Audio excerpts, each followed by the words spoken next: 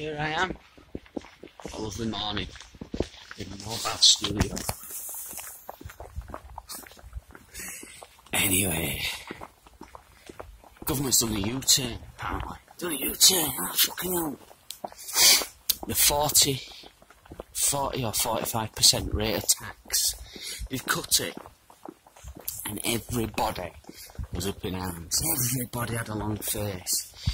Oh, they've cut the tax for the welfare. They cut the blah, blah, blah, blah, blah, after fucking blah.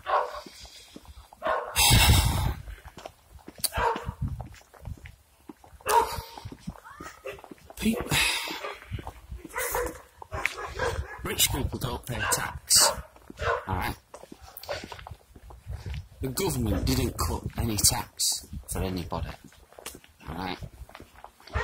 Rich people don't pay tax. As Bill Hicks would have said, stop your internal dialogue and we can move on. No, they've done a U-turn. A dear friend of mine, who's he's in a very different position to me, told me once, when you start earning beyond a certain level of money, you stop paying tax. Those were his words. You stop paying tax.